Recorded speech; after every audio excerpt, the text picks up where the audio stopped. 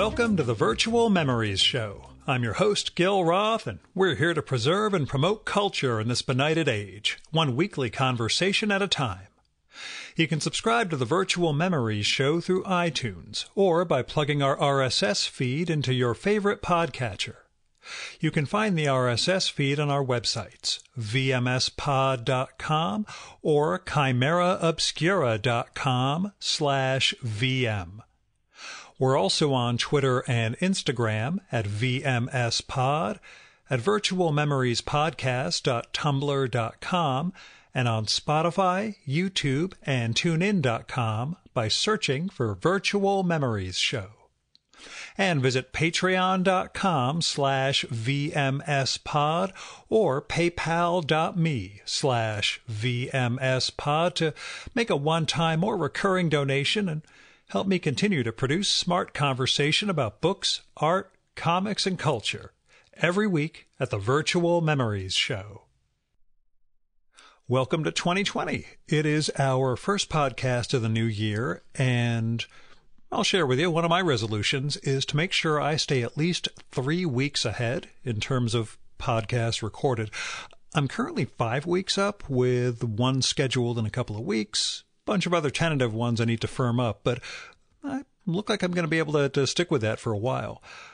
Another resolution I have is not to post 2 episodes a week like I did a couple of times last fall. The second one would tend to get lost in the shuffle, and generally I am hoping for a nice, stable 50 or 51 episode year with a week off here or there. I posted all my resolutions in last week's podcast emails, and if you're interested in it and you don't actually get that yet, go to my site, sign up. You'll get a weekly email when the show comes out, and you can go into the archives and look at past ones, and last week's is, in fact, 2020 resolutions. Now, before we get to this week's show, I have some news to share with you guys. First, I'm going to be hosting a New York City area memorial for Tom Spurgeon, my closest friend and this show's biggest supporter. He was the editor of comicsreporter.com and co-founder of Cartoon Crossroads Columbus, a wonderful festival in Columbus, Ohio. This event will be held at the Society of Illustrators on East 63rd Street on the evening of January 24th. That's 2020 for you time travelers out there. There's information about it on my sites, vmspod.com and chimeraobscura.com/VM. You should also just go to my Twitter feed, vmspod, because I've been posting a link about that each day. There's an Eventbrite page so you can RSVP. I need people to RSVP so I can give the caterers an idea what the head count's going to be. The upshot is there will be plenty of opportunities for friends and admirers of Tom to share their stories about him that evening and to see him off one last time. Now, also, speaking of memorial services, there is going to be a memorial on the afternoon of January 18th at Yale's Battelle Chapel for Harold Bloom. That's up in New Haven, Connecticut. I only found out about it because the organizers asked this weekend if they could use a few minutes of my podcast with Harold from 2016 as part of the programming. I was floored/honored by the request. Basically, I kicked off the conversation by asking what poems he would want read at his memorial, and after saying that he wanted no memorial whatsoever, he went on to recite a couple of poems by Wallace Stevens, and it was a pretty powerful moment. Apparently, the organizers of the memorial service feel the same way, so they're going to include that in the memorial itself. Which is to say, anytime I find myself questioning why I do this show, or having to answer other people's questions as to why I do this, or how I'm going to monetize this, or what other purpose this serves, I think of moments like this, and that's where all the reward lies for me. Now, what sucks is Tom would have totally flipped over that news about Bloom and the memorial service, and when it happened, I had to rack my brain for a few moments to figure out who else I could tell this to. And there's my brother and a few other people, but Tom would have just been proud of me. So, with all that death out of the way, let's get to awkward social interactions. My guest this week is Emily Flake, the cartoonist, humorist, and author of the new book, That Was Awkward, The Art and Etiquette of the Awkward Hug, from Viking Books. Now, Emily's best known for her work as a New Yorker cartoonist, and while I've recorded with a bunch of people who have that same job, like Roz Chast, Sam Gross, Ed Koren, Michael Maslin and Liza Donnelly, Bob Eckstein, Peter Cooper, blah, blah, blah. Emily's my first guest from the younger cohort, which means, of course, younger than me. But I was interested in her approach to cartooning and how she approaches a New Yorker that's got a big, tradition behind it, but also, a preceding generation of cartoonists who had really strong voices, and how she finds a balance between, keeping the magazine's voice and still pushing the envelope, because like her gag comics are awfully funny, but they're also unmistakably hers. You look at one and it is clearly an Emily Flake drawing, the sensibility, the style, everything is hers, and it stays funny. Now, at the same time, I was also interested in Emily's non-New Yorker work. Like, she does cartooning stand-up events, other live performances. She's done a couple of books, and all of which meant I was really glad to find out that Was Awkward was coming out, because it would give us an opportunity to get together. And then once I read the book, I was just glad to have read it. That Was Awkward is a lot of fun.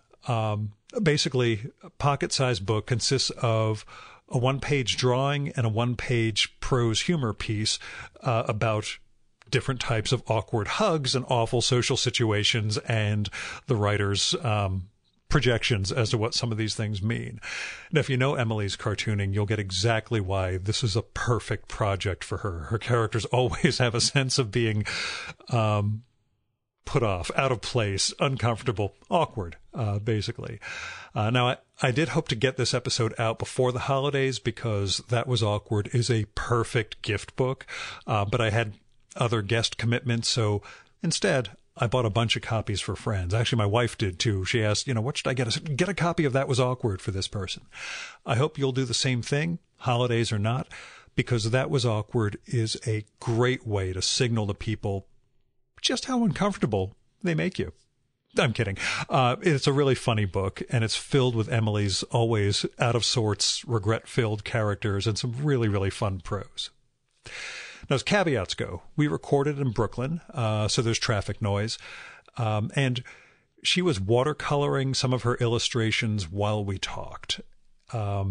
This was not as bad as the episode that will never air with the guest who asked in the middle of the conversation whether it was okay to take out her sketchbook and then just started filling in black spaces the entire time. In this case, Emily had to color some illustrations she had done for that evening's guests for the monthly Nightmares show that she hosts.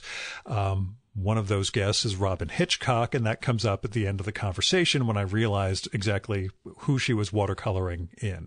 The fact that she could keep this conversation going while doing these absolutely beautiful watercolors just blew my mind completely. Anyway, here is Emily's bio. Emily Flake's cartoons and humorous essays run regularly in The New Yorker, The Nib, and many other publications. Her weekly strip, Lulu 8-Ball, ran in alt weeklies for many years. She's written and illustrated 2 previous books, These Things Ain't Gonna Smoke Themselves and Mama Tried. Her illustrations and cartoons appear in publications all over the world, including the New York Times, Newsweek, the Globe and Mail, The Onion, the New Statesman, and Forbes. She lives in Brooklyn, New York, with her husband, daughter, and a new cat. And her new book is That Was Awkward, The Art and Etiquette of the Awkward Hug. And now, the Virtual Memories conversation with Emily Flake.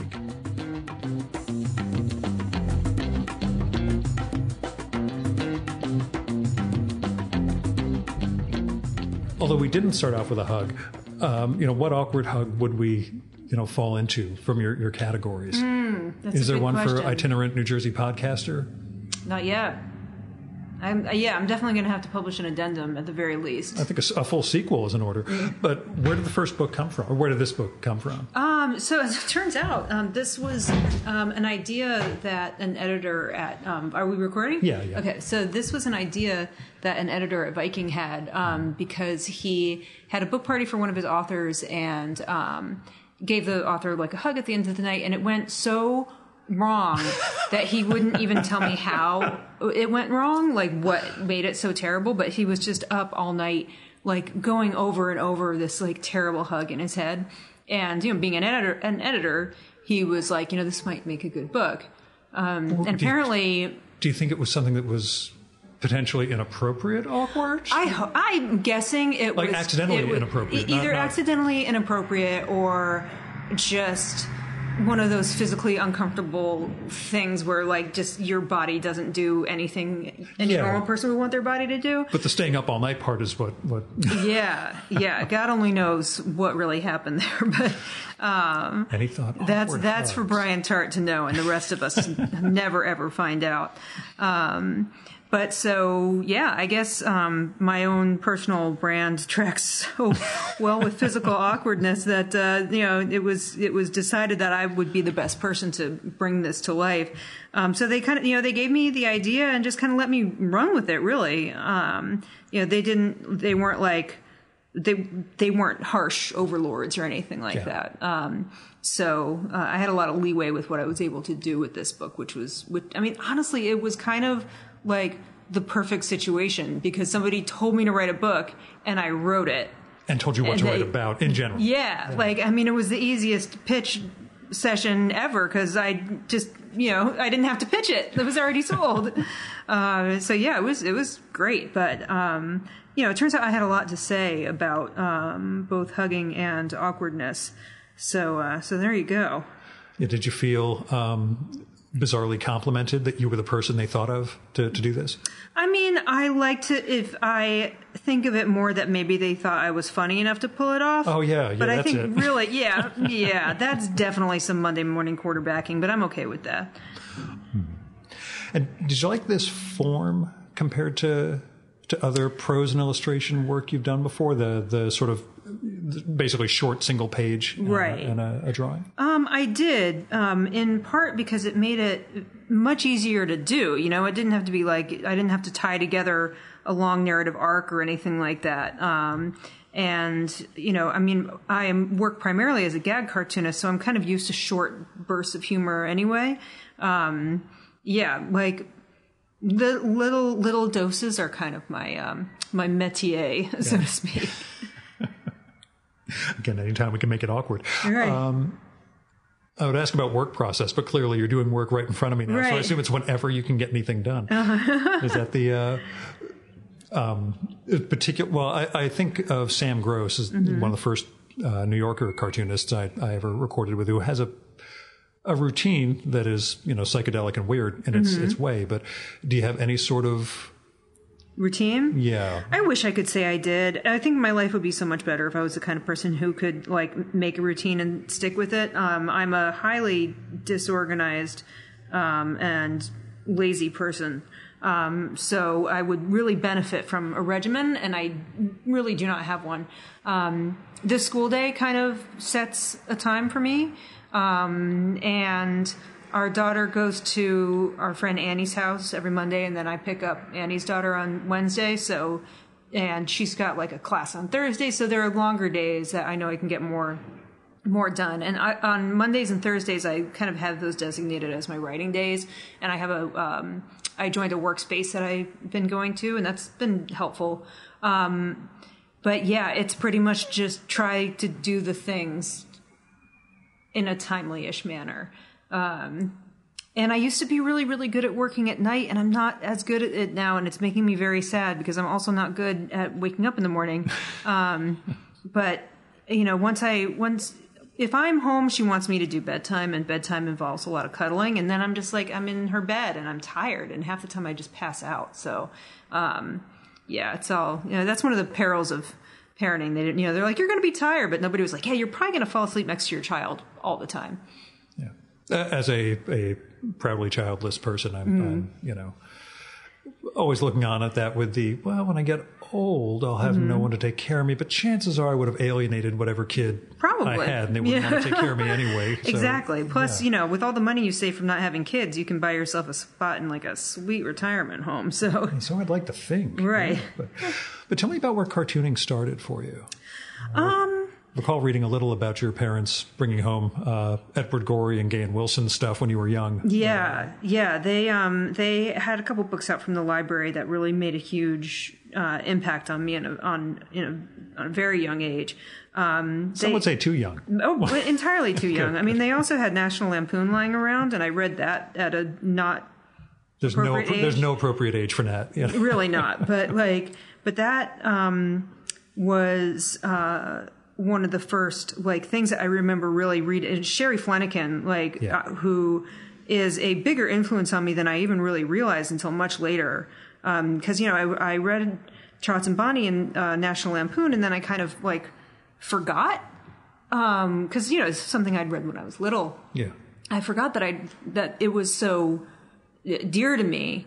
And so fascinating and weird and disgusting, so, and then years later I was, kind of rediscovering her. I'm like, oh, I've been ripping off Sherry Flanagan for years. So. Did she take that well? Did you reach out to her? She seemed to. She wrote, an introduction to one of the Lulu 8-Ball, compilations, and I'm writing an introduction to a long overdue compilation of her work. So I can't wait to see her. If she ever goes on the festival circuit, with this stuff, I'd love to get to sit down with her. Oh, seriously, no, she is one of my cartoon heroes for sure. I'm a little older than you, and similarly, discovering National Lampoon at too young an age, that was, I'm all for people reading things before they're ready for them, honestly, because I think that's what makes you level up. My policy with my daughter is if she can read it, she can read it. So, as long as she's actually able to make sense of the words, I don't do too much oversight. As far as the content is, that's probably not something I should say. Just you're walking by holding a rubber crumb collection. But yeah. Have you encountered any moments of maybe I shouldn't have let her? I mean, she's super into Harry Potter, so there's some stuff that's a little scary in there, but there's nothing super inappropriate for. Again, going with Crumb as sort of a baseline for. Right. Yeah. She has not gotten into Crumb yet, and I'm hoping that if and when she does, it's at an age where we can have a real conversation about what that all means, or that you'll be gone by then and not have to have the conversation. Exactly. Cartooning heroes besides Sherry that you actually got to meet and melt down around?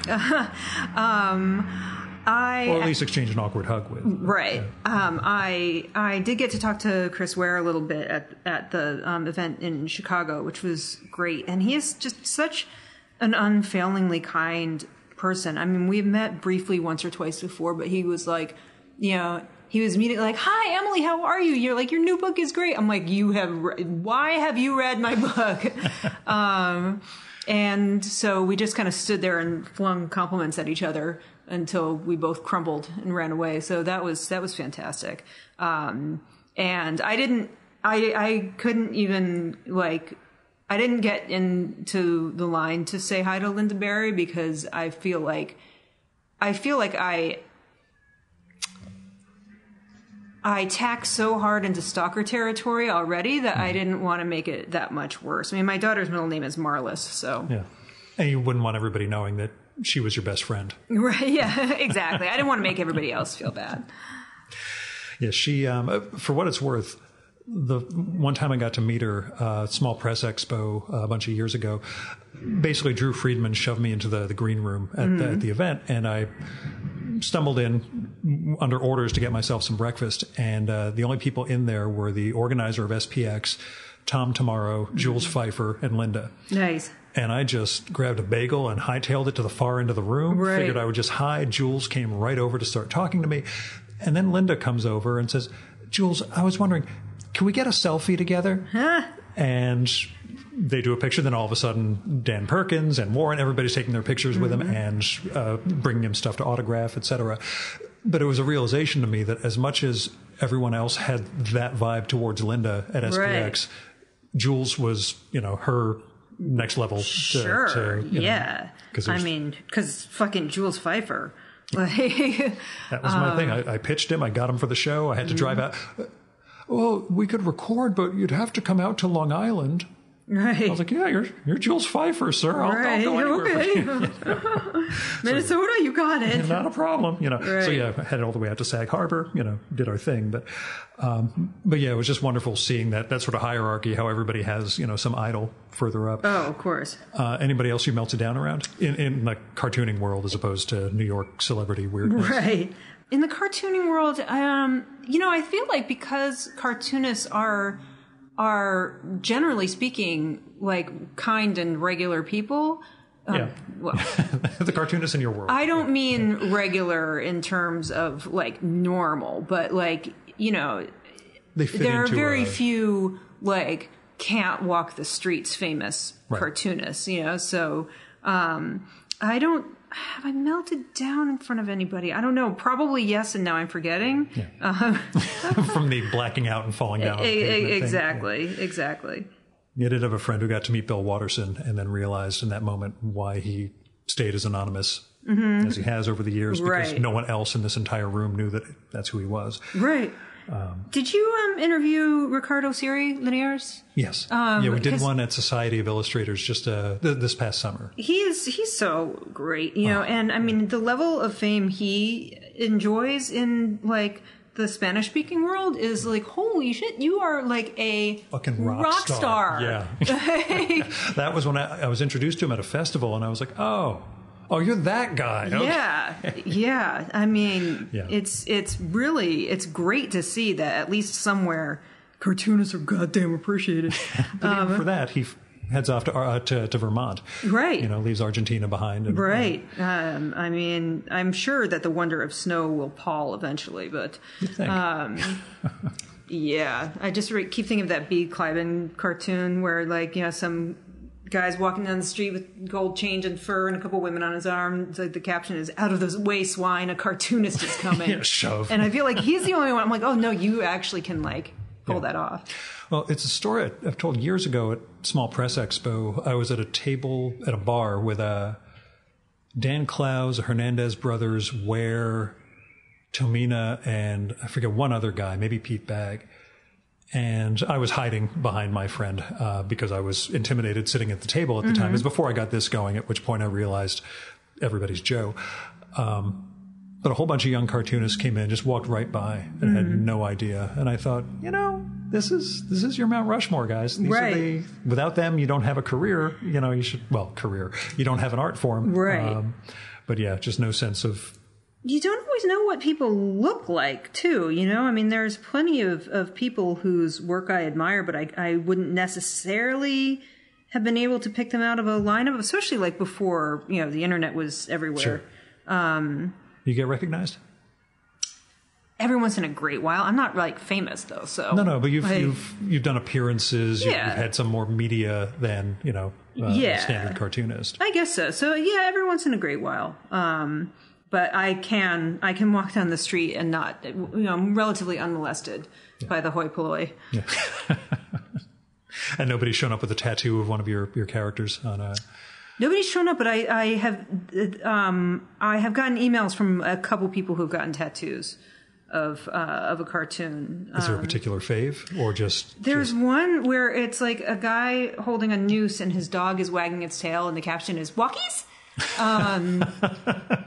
And this kid got a tattoo of it, which was very flattering, but also I was just like, I would have redrawn that for you. I'm so unhappy with that drawing. Like, I seriously would have made you a whole new thing, but it's on your skin now, dude. Yep. His problem. Prouder of prose that works or a drawing that works? Like when prose, because I never feel that the drawing works. Never. And I can feel good about writing prose sometimes. Do you want to do more long form writing? I know you do the short stuff, like we said, for the Book of Hugs, and you've done a little bit longer in The New Yorker and American Bystander, our favorite magazine. Oh, so. Yeah. Definitely. I don't know that I have I don't know how people make novels. I don't know how novel structure works, or, I read. Yes. Which sounds like a brag. I'm sorry, but at the end of this, I'll ask you what you've been reading, and that way you can humble yourself. Right. But anyway. But I do very much enjoy writing. And at this point, I'm fine with it being shorter things. I also I read a bunch of sketches and scripts and stuff like that. That's a form I find easier to write in. Don't ask me why, because you still have to build, you have to build an arc over 22 minutes or whatever. So, but yeah, that's something that I feel like I have less baggage about, and I can also see it more clearly, where there are problems and how I can fix them. Is it because of a direct audience interaction? No, it's because I didn't go to school for it. And so I didn't load this thing that I like to do down with the weight of all these expectations that I would never be able to, to meet. So, I mean, it's entirely possible that at some point I will have just as much baggage about my writing as I do my drawing, but for now, there is less. Don't let me give you anxiety, please. Oh, please. Well, now that I think about it, I'm completely paralyzed. Oh, God damn it. You son of a Thank you. You broke me. Yeah, did you have to train yourself to take notes, to write down something No, it's funny? something I kind of always did. Yeah. And I always wanted to... I always wanted to write, to be a cartoonist or write jokes or, so I always kind of kept notes in one form or another of things that amused me. But when I was younger, one of the first things that I remember really seeing that just made my heart beat faster, besides cartoons, was Janine Garofalo on MTV's Half Hour Comedy Hour. Yeah. I saw her, do a set on that, and then there was and I can't find this anywhere online, but I'm pretty sure I didn't dream it. There was a Daytona Beach spring break edition of that, and she was on, and she did whole bit about Gerardo, and the crowd just turned on her, and it was electrifying. So that really put something in my head that, this is a thing that people can do. So I was cleaning out this is an awkward segue, but I was cleaning out my parents' garage because they just moved, and I found an essay I had written for school or whatever when I was 9.5, called "Me, Myself, and I," where I say, I am a girl with red blonde hair, blue eyes, glasses, and pierced ears. I like dressing up in long flowing princess type stuff, which I didn't have any long flowing princess type stuff, so I don't know where I got this from. Wish fulfillment. Like tiaras, but I also like being cool. I was not cool. I can imagine. I'm definitely named Emily Flake. That part's right. I really want to be a comedian, feminine for comedian. I might also write books. I could live on marinated steak. I enjoy greatly listening to rock music, in parentheses, metal. I'm pretty smart, only I got a B- in math. Yuck. All in all, I am a very nice person. So obviously half of that is patently false. That's just your life is full of lies. Right. I mean, the tiaras, not true. I was also not cool. I'm probably not particularly nice either, but I definitely wanted to be a comedian and write books, and marinated steak a la my mom was one of the few things I would eat. When did cartooning itself, when did it seem like, I hate to say a career path, when did it seem like a vocation? When did it seem like the thing you wanted most?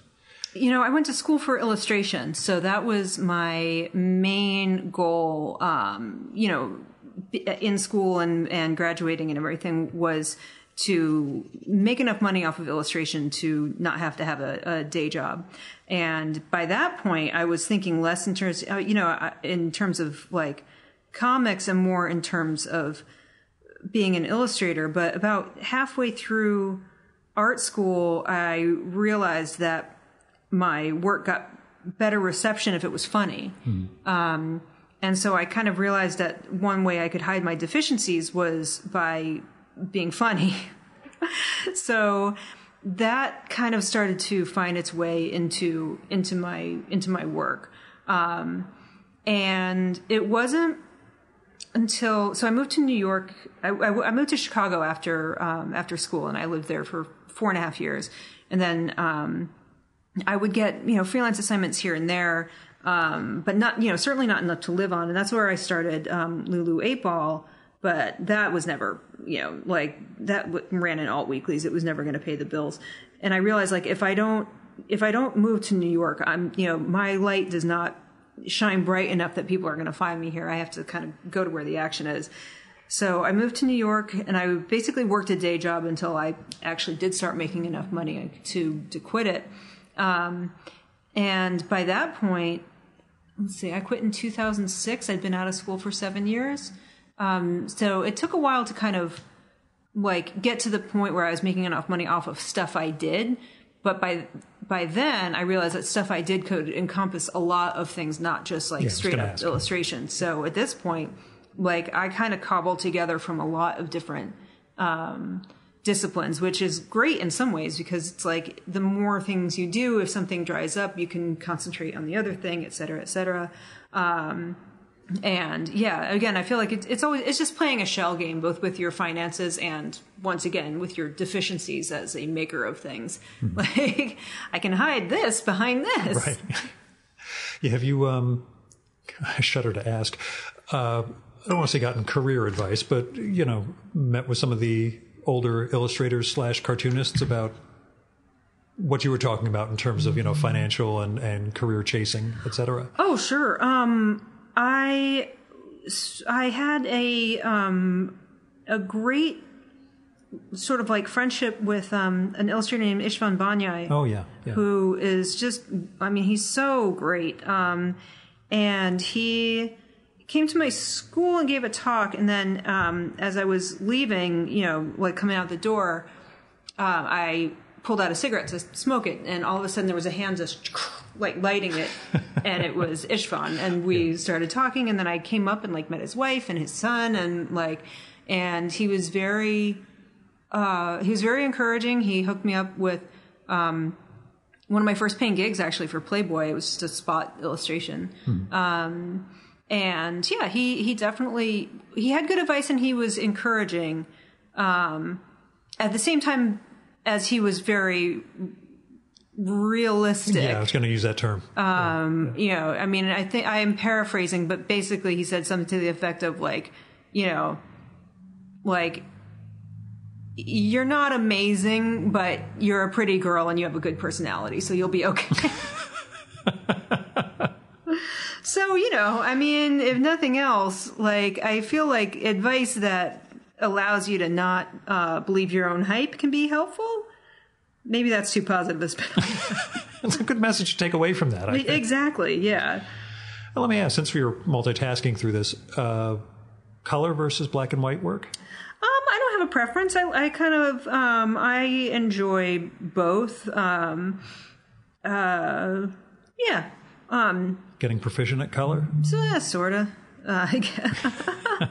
Well, when you talk about deficiencies, what do you feel you improved on over the years? Over the years, I think I have settled into myself a little bit more, probably both as a person and an artist. Mm-hmm. I think the things that I didn't necessarily have a facility for, everything gets better over practice. So, I feel like I'm a little less stiff, hopefully. I don't think I'll ever, draw like the people that I really want to draw like, but I'm not going to not draw. Yeah. Who are those particular figures? Adele Rodriguez. Oh, yeah. I am a huge fan of, and he can do so many different things, and all of them so beautifully.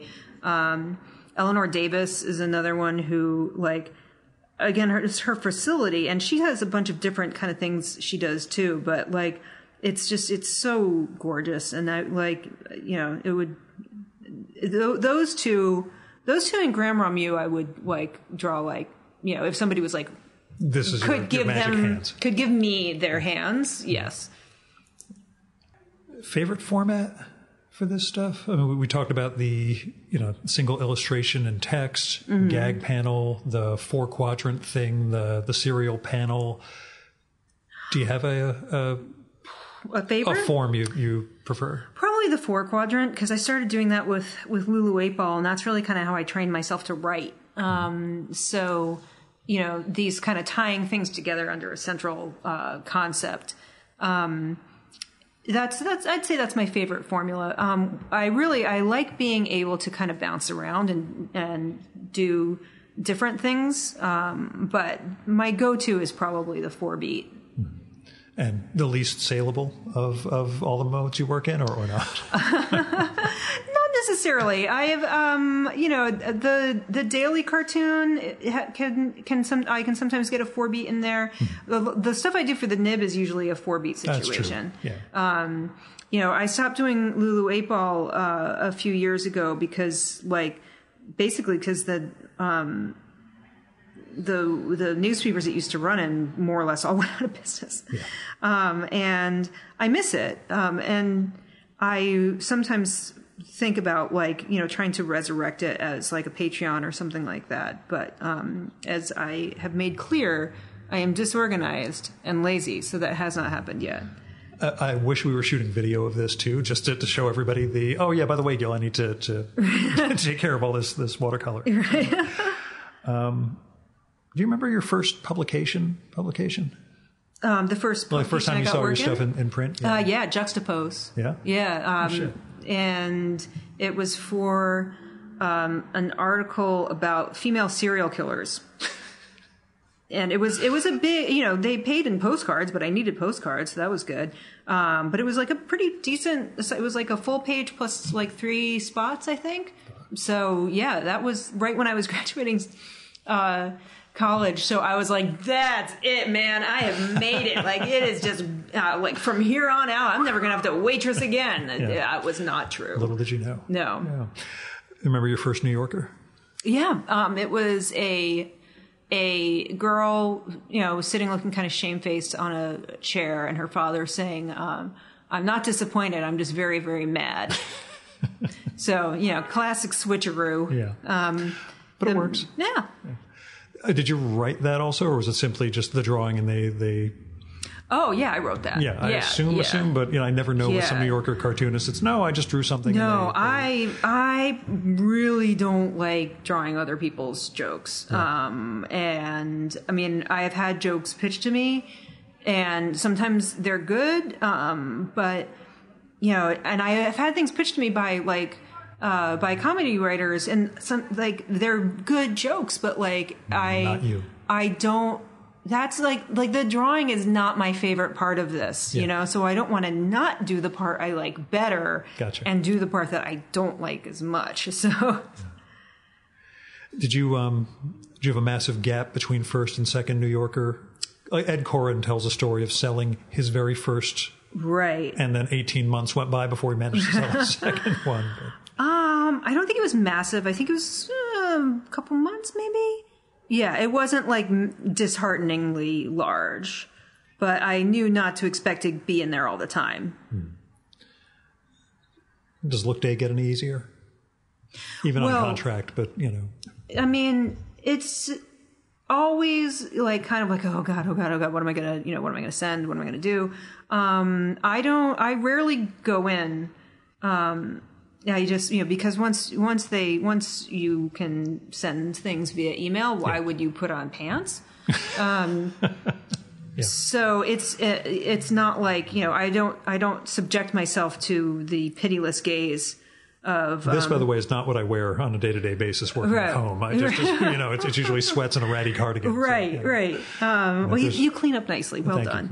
But the pressure is always there. And like with anything, it's like there's a lot of pitching involved with what I do anyway. So like, whether or not it's gag cartooning or anything else. So there's always just like, all right, it's a constant like running things up a flagpole. Mm-hmm. And I don't think it necessarily gets any easier, but like I am pretty much immune to the pain of rejection, It Which just means you're not a real cartoonist. I'm just kidding. Yeah. I mean, I won't say that it doesn't affect me or it doesn't hurt, but I have built that into my understanding of my world, so it doesn't crush me to the point where I can't do it. Yeah. If that makes sense. Well, it doesn't make sense because I let that destroy my creative career, but now I have this. So, anyway. But differences, there's the changeover from Bob Mankoff to Emma Allen. Mm-hmm. Well, obviously not saying anything that gets you in trouble. Right. But, just as far as different tones go, is it noticeable from your perspective as far as what you pitch or what stays, what goes? To an extent. Although they both really, they both are, Bob was and Emma is, like, know that the voice is the New Yorker's voice, and the New Yorker's voice hasn't shifted so drastically that, like there's been this like whipsaw thing between Bob and Emma. I think Emma is like, there are things that I had to explain to Bob sometimes just because, he is, age gap? Because of the age gap. Exactly. And whereas with Emma, there's stuff that's just more in our demographic wheelhouse because, I'm older than she is. But, we're closer in age than I am to Bob. Sure. So yeah, if anything, I feel like now maybe there will be some things that I have to explain to her because she doesn't remember them. But yeah, I think they are both like responsible stewards of that ship. Yeah. Do you feel there are gags you could pitch now that you couldn't when you were starting out, or is it simply just things that you found funny over time and better understanding that voice? It's mostly things I found funny over time. I haven't really like, they want your voice in their accent pretty much. So, but I always, I will often put stuff through that like just I think is funny because, you never know. And I feel like part of my job there was to like, push the envelope a little bit. I don't know. I think maybe Bob was amused by my general lack of house training. So, I'm certainly willing to keep that up. Do you feel, this comes from one of your peers, influential in terms of younger cartoonists sort of doing Emily Flake-esque gags? No. Have you ever noticed anything like that? No. Okay. Yeah. And if I am very sorry for them. Well, it's a follow-up, Right. Do you have any regret for that? Do you think of long form? You mean like a graphic novel? Either a graphic novel or, longer text illustrated. I know you did the Mama Tried book, which still broken up in terms of chapter or essay, but yeah, graphic novel, superhero book. I'm just kidding. But, right. I've got a Wonder Woman in the works. Which would be awesome. Fat, sad Wonder Woman. It reminds me of your Little Mermaid. Right. Gag. I think if my longer form stuff is more likely to take the form of like an episodic narrative, something more like, possibly more like a screen situation.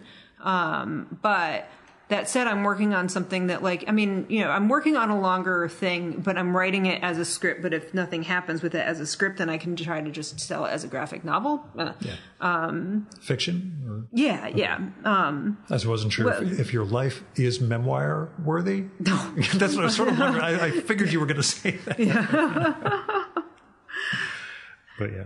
Well, in fact, tell me about beyond the script aspect, the performance part of your world, the stand-up cartoonist, the hosting, including this evening. Right. The first thing I ever did like that was for John Hodgman's Little Gray Books lectures in 2003. And he asked if I would like to come out and do something for like this sort of, you know, variety night thing that he had. And this was when I lived in Chicago. And God, you know, it's funny, as it happened, I had enough like punches on my Southwest Airline punch card to like get out to New York for free. So I did it. And so I was like, well, I don't know what I'm going to do. So I just sort of like wrote this thing to show as a cartoon and like talk over it. And that was like the first of these kind of things that I did. And then when I moved here, I started doing them, mainly with an eye towards thinking like this might help me get illustration work, you know, and not really realizing that I was kind of in the middle of like a real moment comedy wise, you know, like I did a couple things at Rafifi, which was like, I, in retrospect, realized was like a big fucking deal in terms of like, you know, like this comedy incubator.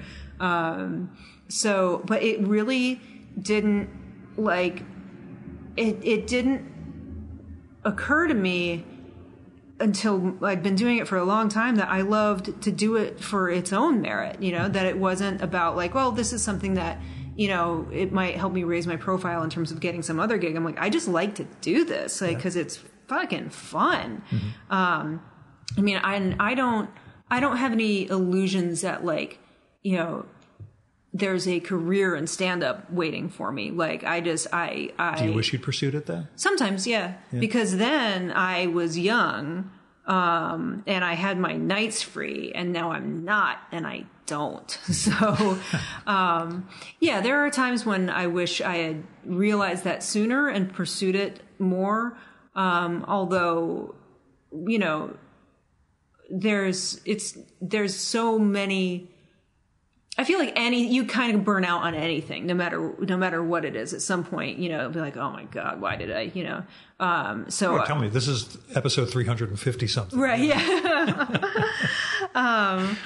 But that said, you know, when I have the opportunity to do it now, like, again, I just enjoy it very much. And it feels very necessary to what I do with everything else. You know, everything feeds everything else, both in terms of you know, visibility, but more importantly in terms of joke craft and writing and the desire to do something. Yeah, how different is a joke on stage versus a joke on the page? Pretty different. I tend to be sort of more of like I don't tell like one-liners per se. Yeah.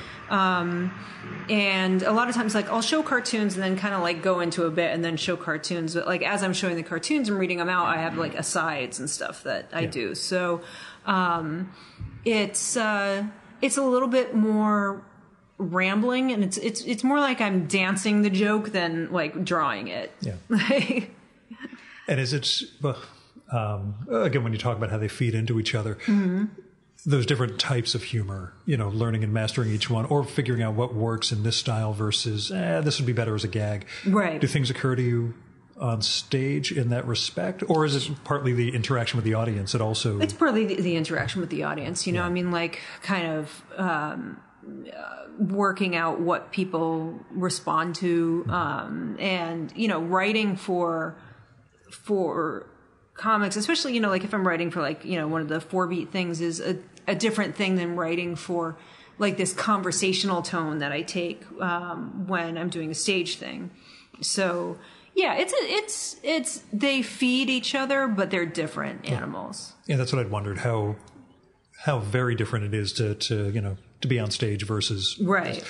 live drawing on stage? Oh, God, I fucking hate live drawing. I was hoping. Hate it. Because I don't understand the guys who can do this. No, like Martin Rosen was telling me about guys who not only could live draw, but could come up with a gag on stage and draw it on the fly. No, I am so bad at live drawing. I mean, like, and I'll do it in a pinch, but it's not like... That's like I'm drawing this. I'm like, oh my God, this is terrible. There's nothing I can do. He's got 3 arms. Yeah. Which is why I'm glad that you're just doing watercolors here and not doing some bizarre sketch of me in the process. Right. So that's little things I can be thankful for. Now, how about the hosting stuff like Nightmare and well, tell me about them, both this and I think you've had other series. So Nightmares is a monthly show. We record it as a podcast. And basically I and a co-host, usually a comedian named Kat Burdick, get people up to talk about like kind of what's going on in their lives and then a nightmare that they've had. And then I present them with a drawing I have made about their nightmare and they get to keep it and or ritually burn it. So, and I don't know. I thought that would make a fun show. And then I did a show at the space that it's in, which is the Red Room above KGB bar in the East Village. And I was like, hey, I'm going to try to pitch this to the booker there. And I did, and they went for it. So, I've been doing that for about, sorry? You fooled them. I know. And yeah, so I've been doing it about a year. And yeah, it's super fun because, it's just gabbing on stage. And then they get a drawing and, it's like a fun thing to do on a Wednesday. And then the other show that I do is called Shit Show. It's a stand-up, showcase that I co-host with, Afira Eisenberg. And that we usually do at Union Hall, but that is kind of more intermittent time-wise. So the next one's not till January. Is that a parenting one? Mm-hmm. I won't ask about mining your own kid for humor. Sure. Because it's something you've done. Yeah. Mining other people's kids for humor? Have you noticed something like when you're looking out at the schoolyard over here and thought, oh God, I'm going to take that kid's blah, blah, blah. And I don't think I would specifically use other people's kids directly. Maybe like interactions between kids. Yeah. But I mean, I built my little comedy farm. I don't want to steal somebody else's comedy farm. Mm-hmm. But if the kid does something hilarious. Then... Right. Yeah. Yeah. Because there should be no honor when it comes down to that. But are there limits in terms of, what limits have you put in place in terms of what you would, how you'd exploit your child? I haven't put many in place, and I'm wondering if that was not ethical. So, yeah, I mean, I wrote a whole book about being a parent, in her early childhood, and I wasn't really, at that point, I wasn't really projecting into the future of like someday she will read this, and it's like, it's not like babies don't have secrets, but, I have wondered if she would feel like it was an invasion of her privacy or whatever. But honestly, if we still have a society by the time she's like old enough to be truly embarrassed by me, then it'll be a miracle. Gravy. Yeah, exactly. Because anything in print will be underwater. Yeah. Teaching? I teach workshops. I'm going to be teaching one at the Magnet Theater in December. And yeah, that is also super fun. And also a thing where I'm absolutely indebted to Linda Berry for, because like her teaching techniques and ideas are hugely influential to how I teach. And yeah, that's another thing where it's like, it reinvigorates my desire to do things. And it is probably the hardest thing that I do, because like, if you feel like a fraud at all, then pretending you know what the fuck you're talking about is like that much harder. But it is super fun. I mean, these mics aren't plugged into anything. Right? Oh, cool. This is all just an imposter thing. Oh, so. This is just a home invasion. Yeah, okay. Now you've found it. Don't take the records. John will kill me. But that sense of, Well, again, imposter versus, realizing you actually do know something. Was there a moment where you felt like, holy shit, do I I actually ever feel like I know what I'm... Every once in a great while, and it's a good feeling, but I feel like to expect that feeling or rely on it is dangerous. I don't know if I took the whole Icarus thing way too much to heart, but I feel like for me personally, I just feel like, don't get too comfortable. But. And is it more exercise based than curriculum based in terms of what you? Yeah, I mean, it's exercise based, and honestly, especially if it's a longer class. I was teaching continuing ed for a while. I felt like my main objective was to create space and give permission to adults who had spent a long time believing not that even so much that they couldn't draw, but that they didn't deserve to try to draw. Yeah. And that was a wall that I wanted to break down for them. With workshops, I focus mainly on joke craft and writing and idea generation, because in the space of a workshop, beyond a couple real basic technique-y things, you're not really going to get too much into the drawing of it. And I can point them towards resources, but I can't teach them to draw. Yeah. So yeah, it's more idea generation than anything else. And like you said, the writing is for you. Yeah. Yeah. That sense of permission, was that ever something you struggled with? No, because I didn't really know how to do anything else. Yeah. That gets back to when did you know you wanted to be a cartoonist? Right. Yeah, I didn't really have a plan B. My day jobs were not career path things. I waitressed, and I worked at a record distributor, which was fun, but it was not what I wanted to do for the rest of my life, which is good because now that's not a thing. Don't tell your husband, for God's sake. There's 10,000 records. Right. No, I know. I mean, you can carve out a niche if you are very well organized, which I am not. But yeah, so that was kind of it. I was a pretty decent waitress, though. That's something. Yeah. I never really waited tables. It's kind of nice to walk out with a stack of cash at the end of the night and then go to the bar next door and blow it all. Yeah. I'll make rent next week. That's not a problem. Yeah. Now, folks, were they supportive? They weren't unsupportive. Okay. I think the general idea was you are on, you figure out a way to support yourself pretty much. I was very lucky in terms of, I got a pretty good financial aid package to go to school.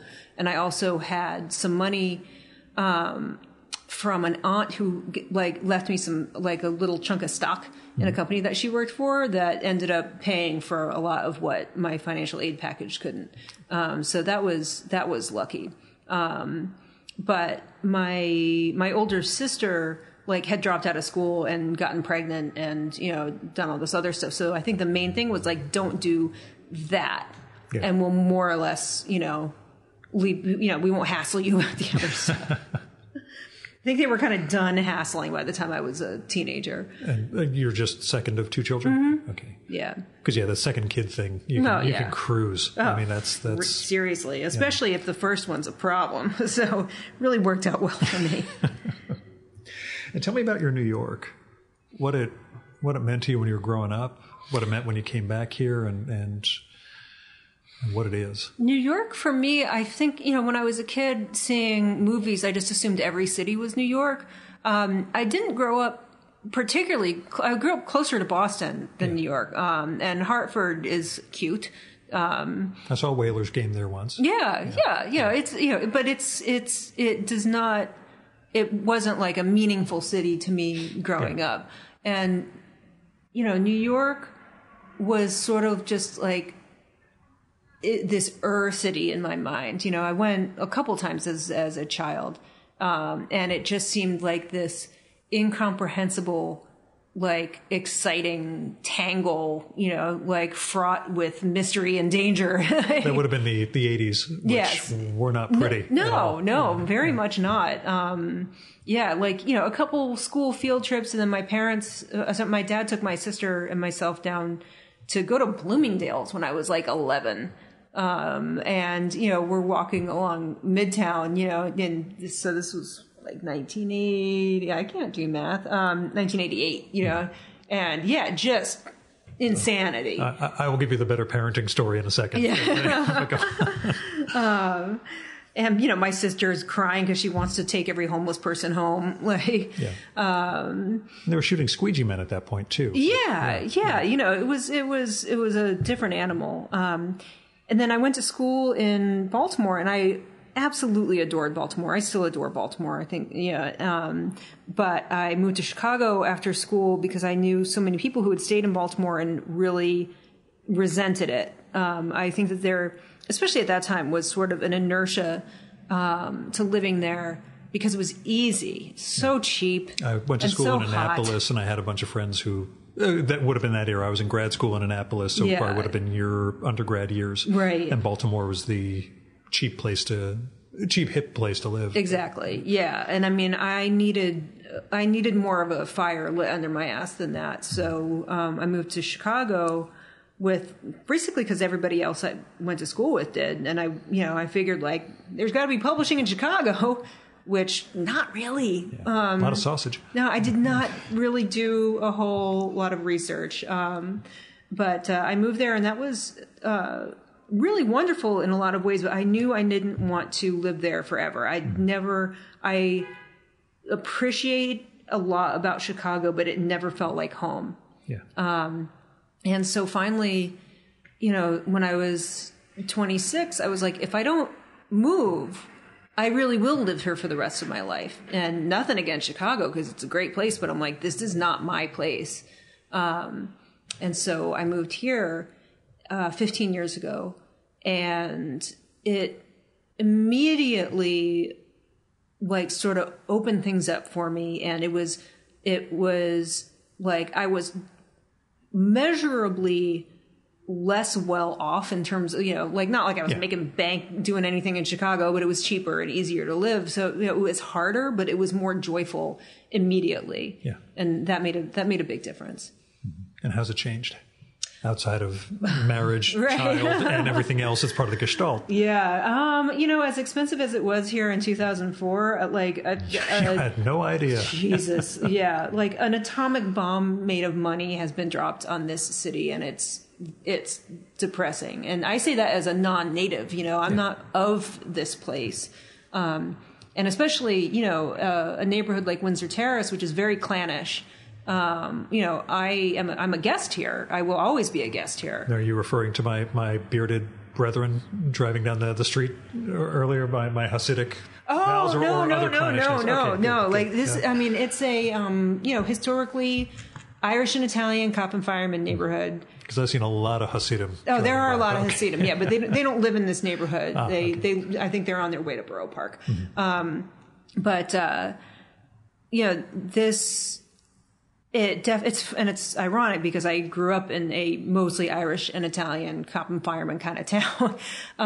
But this is a real segue, but a real tangent rather. But I am attuned to the fact that I am a transplant, and I try to behave myself, with that in mind. But as far as transplants go, we rent. We're never going to own anything in this neighborhood. You don't feel like the gentrifying wave or anything? You don't feel like you're the gentrifying wave, do you? We are the front runner cancer cells to the larger tumor. Mm-hmm. There's not too much I can say about that other than capitalism fucking sucks sometimes. Yeah. Again, there's a reason why I live out in the woods in New Jersey. But yeah, for me, it was always, there's one main road out of town, and from the top of it, you can see all of the New York City skyline, 20 plus miles away. And that's why New York has always been this the model of a city when you get down to it. But it's one of those things I've always kept at a distance. I can come in and do this sort of thing and then bug the hell out. Right. And just avoid the deer and the bear and everything else wandering around the neighborhood. But as far as parenting goes, explaining life before the internet to your kid, like, has there been an instance where you've run into the, holy crap, I didn't have anything like this and my kid doesn't understand why I don't have that framework? Right. Not so much that I don't have that framework because I am also on the internet. Yeah. So, but there are times when I'm like, when I was a child. Yeah, that's my other thing I'm wondering. How different was your upbringing versus what you do now? Different in every conceivable way. I mean, starting with TV, there's everything she could ever possibly want to watch whenever she wants to watch it, and 3 networks and PBS. That's all we had. Yeah, exactly. And like my thing was the Muppet Show, which came on at 7:30 on like Saturday night or Sunday night, whatever. And I remember trying to turn the clock forward to make it be Muppet Show time. And yeah, trying to explain to her that like, you had to wait for stuff. And yeah, she's 7, so it's like, she understands what those words mean, but she has no frame of reference for what a paucity of entertainment options is. But she is also, she's growing up in a neighborhood with a million kids and like, and parents who are doing things that they intended to do, which I think makes for happier parents. Yeah. She's growing up in a city instead of a suburb. It's a totally different upbringing than I had. I do feel bad sometimes that we have not provided her with a sibling and have no plans to do so. She would like one. I have no interest in making her one. I was going to ask whether, you would at least be able to do as a tax write-off to get more material. I'm good. I'm good. But yeah, she angles for one all the time, and it's not going to happen. Small dog, I mean, yeah. Like, honestly, the hamster's going to have to hold her for now. Yeah. Aspect of your own childhood that you could never possibly explain to her, like crazy shit that you were allowed to. Basically, there's a picture of my wife when she grew up in Bayou area of Louisiana with a raccoon that was just in the house, and she's just sitting there playing with the raccoon that had wandered in, and one of the two parents decided it would be cute to take a picture of that, right, instead of, oh my God, that might be rabid, get the hell out of here. Totally. So yeah, any degree of the, oh my God. I don't think she would be shocked to realize how unsupervised I was. Yeah. I mean, I was go play in the woods. Kind of. I mean, like I was a latchkey kid for a lot of years. And basically, like we used to just play in this sort of abandoned, vacant lot like all day. Yeah. And yeah, there wasn't oversight to anything close to the extent that she's got going on now. So, yeah, I mean, I was certainly walking to school by the time I was her age, and it was a much longer walk for me. Right. She basically just has to cross 2 streets and she's there, but I don't think it's actually legal for me to let her walk to school by herself yet. So yeah, definitely that is a difference. Like, we all talk about having survived our childhoods in the 80s, 70s and 80s. Well, the demented parenting in New York thing was my mother going to the 2-for-1 ticket place in Times Square. This would have been 1979, 1980, and leaving me and my brother in a pinball arcade across the street from it, which, if you've seen The Warriors. Right. Yeah. Yeah. So this is basically. Oh, wait, no, that's not The Warriors poster, but yeah.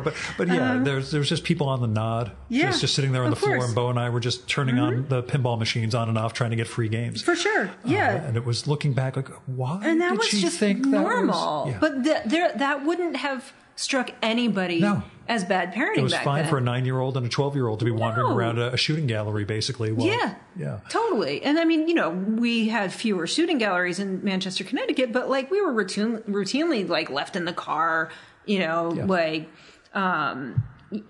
like doing all sorts of things, by ourselves. And, One thing is, Tug loves the movie Big. Yeah. And it's funny to explain to her that, like, you know, a couple of 12-year-olds just wander. Well, one is a grown-up, but, you know, like... Yeah, they just left their families. Like, that really wouldn't have raised any eyebrows. Yeah. So, yeah, I don't know. It's interesting. And also, when we watch older movies and everybody's smoking, like, yeah, my parents weren't smokers, but certainly there was nothing close to, like, a thought that you might not want to do that in front of children. Right. As an aside, the kid who played Tom Hanks as a kid went to my undergrad. Really? I think he was about 2 or 3 years younger than me. David Moscow was his name. Yeah. Oh my God, he got so laid. I mean, he was my God, can you imagine? Cute kid anyway, Yeah. and had the Hollywood child actor background. That's hilarious. That son of a bitch. I mean, it was good for him though. I thought that was a weird bit of casting, to be honest. He didn't really look anything like Tom Hanks. No, but that's part of the It Gets Better you're right. campaign. Exactly. Besides the potential script and every goddamn thing else you're working on, is there a next project? A next project. Let's see. Nothing particularly, like, solid enough to talk about right now, but yeah, just, you know, chugging along, generally speaking. And marinated steak. Still good? My God. You know what's funny is I can actually still remember that steak, and it was not good. Like, you didn't know any better. It was like, you know, like very thin cuts soaked in like A1 sauce or Worcestershire or something like that, and just like fried until leather.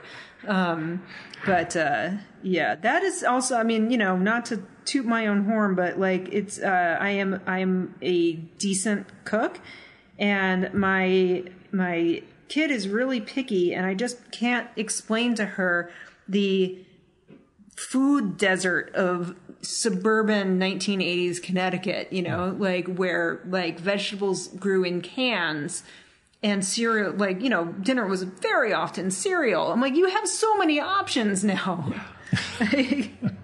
Although my wife and I passed a Benihana in suburban New Jersey a week or so ago and thought, that's a set. We were wondering if it's like dark red with paneling inside and all that. Just if they're trying to replicate the 70s thing with, you know, nicotine stains everywhere. But, geez, that's an intricate bunch of watercoloring. He is a man of many patterned shirts, so I want to at least try to. Oh, this is one of this evening's guests. It is. Who I'm insanely jealous of you for getting, Robin Hitchcock. Yeah. You should come. Can you come? I'll be recording 2 more podcasts today, and I've been up since 3:15 in the morning, so it's possible I'll be either that or I'll be, you know, just zooming on speed at that point and going and going. Right. How did you connect with? So, and is there a greatest guest you've had that, holy shit, I can't believe this guy is, or this person is coming to our let's see. So we follow each other on Twitter, and so I was like, you know, I'm just gonna fucking ask if he will do the show, because you understand that's how you and I are sitting in the same room, right? Exactly. So it works. It truly does, and I had a guest drop out. And, you know, like something Robin Hitchcock had put up, like, was in my feed, and I noticed that he was going to be at the Murmur Ballroom, like, tomorrow night. And I was like, it's going to be in town. You know, it doesn't hurt to just reach out and be like, hey, do you want to do this thing? And he said yes. So, yeah. That's pretty nuts. And, I mean, you never know. I might get, like, a text at, like, 6:15 tonight. You know what? Like, I'm actually really tired. I'm not going to do too big for this. Yeah. Exactly.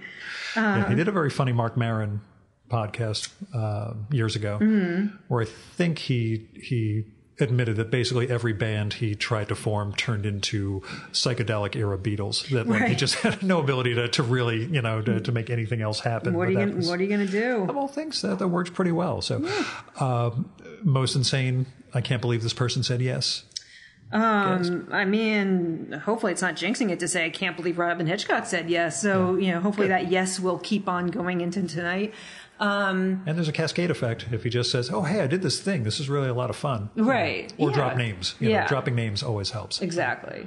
But next month, Kembra Fowler, who is a voluptuous horror of Karen Black, Sure. is going to be on, and she is just like one of the few people that I have met who really leads a very rigorous, crazy art life. Yeah. And I'm very excited about that because,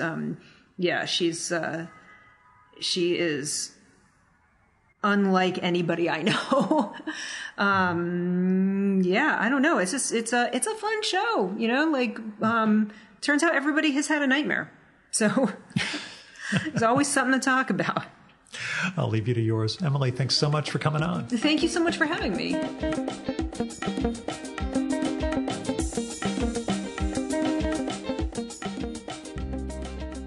And that was Emily Flake. Her new book is That Was Awkward, The Art and Etiquette of the Awkward Hug, published by Viking. It is an absolute blast and a great gift for the uncomfortable person in your life. If you want to passive-aggressively, kind of convey to them just how awkward it is to make any contact with them. Anyway, you can check out more of Emily's work at emilyflake.com, which is EMILYFLAKE.com. It's got her strips, her previous books, prose, illustrations, performances, both stand-up and those regular nightmares and shit show gigs, and more. She's also on Twitter, which is how we connected, at Emily Flake, all one word, spelled the same way. And she's on Instagram at eflakeagogo, which is also all one word. Agogo is AGOGO. She may also be on Facebook, which is probably how she gets word out about those nightmares shows, but I'll never know. And after we wrapped, I asked Emily, so, who you been reading? And if you want to hear her answer to that and get some extra conversation, you'll need to become a supporter of the Virtual Memories show so you can get access to our quarterly bonus podcast, Fear of a Square Planet. I'll get the fourth quarter 2019 episode up soon. But meanwhile, you can check out the third quarter episode, which features an hour of book recommendations and fun conversation with Carl Stevens, Emily Nussbaum, Kate Maruyama, Laniers, Christopher Brown, Caleb Crane, David Shields, Dawn Raffle, Amor Tolles, Simon Doonan, Simon Critchley, and Sylvia Nickerson. You can support the Virtual Memory Show via patreon.com/VMSpod or paypal.me/VMSpod. I've got all sorts of goals and goodies in place for patrons, including that podcast, patron-only blog, handwritten show notes for every episode, my secret project, blah, blah, blah, and more. So go to patreon.com/VMSpod and support the art of fine conversation. Now, I recorded this episode at Emily's home in Brooklyn as part of a 3 podcasts in 2 boroughs day. One of those already aired. The one with Edie Nadelhaft came out in December of 19. But that means $12 at the GW, another $30 for parking, a couple of $2.75 subway trips, and a lot of coffee, as I recall.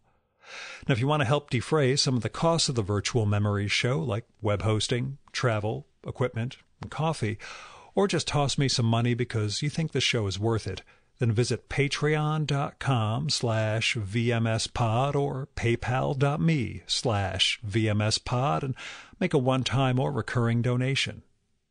Now, special thanks go out to Nick Bartosik, Buzz Carter, Michael Hacker, Michael Janizik, Fred Kish, Annie Koyama, Jonathan Kranz, Kevin Katila, Jack Les Camella, Edie Nadelhaft, Stephen Nadler, Barbara Nessim, Jim Ottaviani, George Pfau, Payne Prophet, Dmitry Samarov, David Small, Stephen Solomon, Greg Tanner, Ford Thomas, Armando Veve, and Garrett Zecker for going over and above in their support of the Virtual Memories show. We have the full list of show supporters at chimeraobscura.com/VM. Our music for this episode is Fella by Hal Mayforth, used with permission from the artist. You should visit my archives to check out my episode with Hal from the summer of 2018 and learn more about his art and painting. And you can listen to his music at soundcloud.com/Mayforth. And that's MAY4TH. And that's it for this week's episode of the Virtual Memories Show. Thanks so much for listening. We'll be back next week with another great conversation. You can subscribe to the Virtual Memories Show and download past episodes at the iTunes Store. You can also find all our episodes and get on our email list at either of our websites, vmspod.com or chimeraobscura.com/vm. You can also follow the Virtual Memories Show on Twitter and Instagram at vmspod, at virtualmemoriespodcast.tumblr.com, and on YouTube, Spotify, and TuneIn.com by searching for Virtual Memories Show.